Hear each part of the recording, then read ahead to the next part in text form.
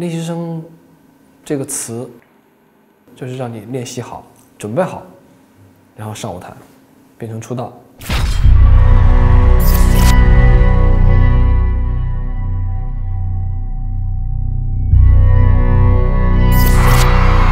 我13岁第一个舞台就是站在这样的舞台。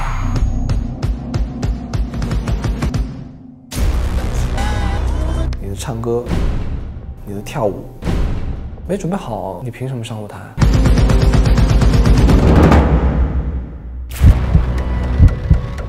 我一定要看到有让我惊艳的人。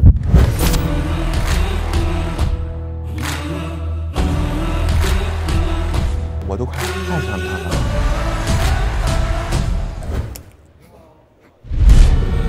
哇！没想到他会来。 即兴好吗？偶像练习生这个节目，完了，我给忘了。我不知道后面的学员们在呼喊什么，叫什么。我要在上面可能会被吓死。好恐怖啊！收放不自如，高音为什么要躲？The balance 上还是存在很大的问题。 大家都存在一个问题啊，把自己老锁在了自己的框架里面。好严格啊！其实他挺有实力的，就是跟我想象中的不太一样，一头雾水，然后也不知道是哪里做错了。我觉得哇，至少有一个是 A 或者是 B 吧，全部是 C。这个时候我就坐在那个地方，都是 C。我觉得老师今天的评分标准在团体的时候，我觉得不太准确。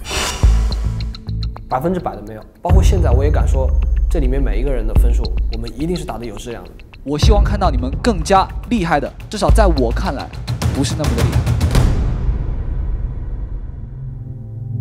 我有过机会拿着我的吉他在台上唱歌，我很幸福。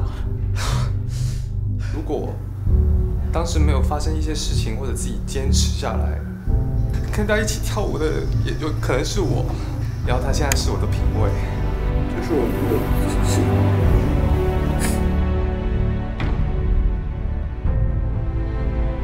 所以练习生，对于你们来说，最珍贵的时间，就是做练习生的时间。